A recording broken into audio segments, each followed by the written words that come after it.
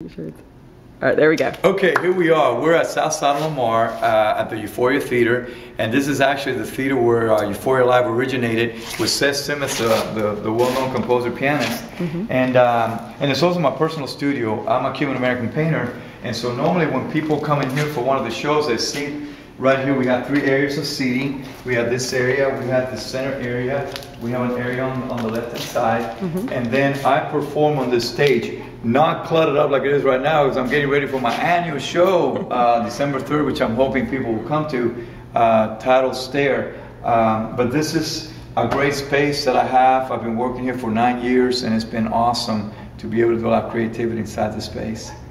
Tell us about the picture real quick. This painting here is called Stare, and as you can see, it's one big giant eye.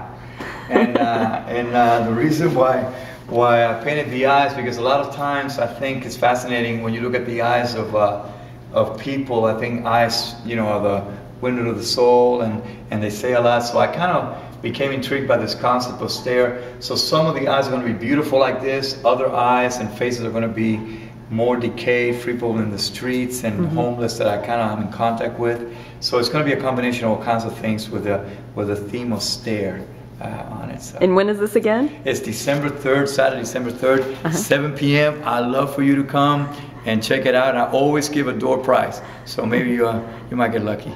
Perfect. So.